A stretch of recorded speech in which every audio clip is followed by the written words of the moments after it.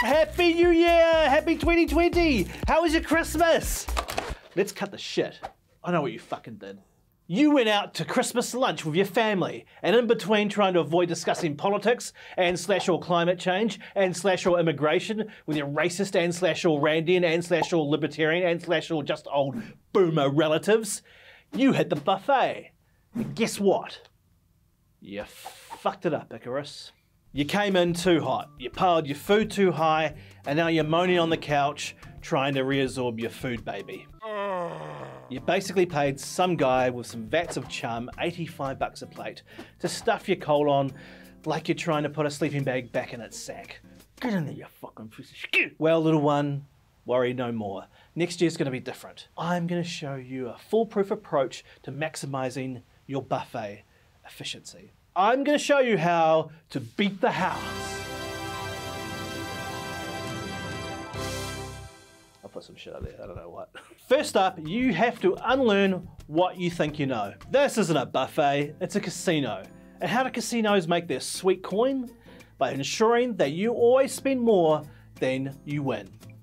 The restaurant is betting that you will always pay over the value of what you eat. We want to upend that equation. In other words, we want to beat the house. Yes, a buffet is about eating a lot of stuff, so for one blessed moment you forget that the earth is burning, but it's also about winning. So rule 1, fuck carbs. So what does this mean? It means no noodles, no pasta, no bread, no chips. All of this is filler and it's cheap to buy in the outside world. So to that end, try to resist the temptation to grab a plate immediately and start piling it up. Take the time to walk around the items first, taking in all the options. Now you know what's what, and you need to target the high value items. Say it with me. High value items. Say it with me, Tina. High value items. High value items. High value items. Seafood, check. Fish, check. Meat, check. And if the buffet has a little part where they cook food to order, you smash that shit. Do not layer up a plate all at once. Go for smaller portions, preferably themed by food group. Here's a good tip. Between each plate, create these little buffer plates of things like cheeses or rum balls. Just don't go overboard. At this point, you're probably starting to feel your puku stretch, so you need to promote digestion. And one way to do this is to go to the restaurant with another person. I don't know why you go like by yourself, but fuck, I would, I don't know. Conversation at the table will help slow you down.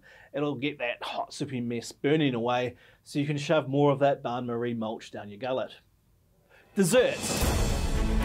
Do not touch the soft serve ice cream or the sauces.